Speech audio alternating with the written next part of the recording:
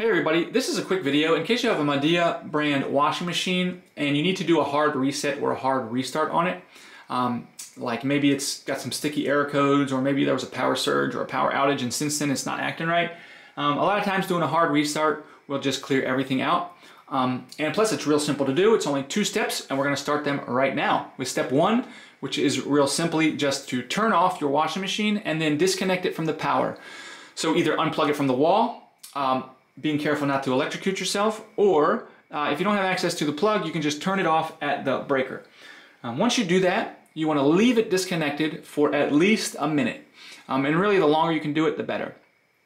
Once that minute is up, we're going to come in, we're going to restore power, and then we're going to go into step 2, which is to do a series of openings and closings of the door. So we're going to open and close 6 times. And by opening and closing 6 times, this will signal to the washing machine to do a restart.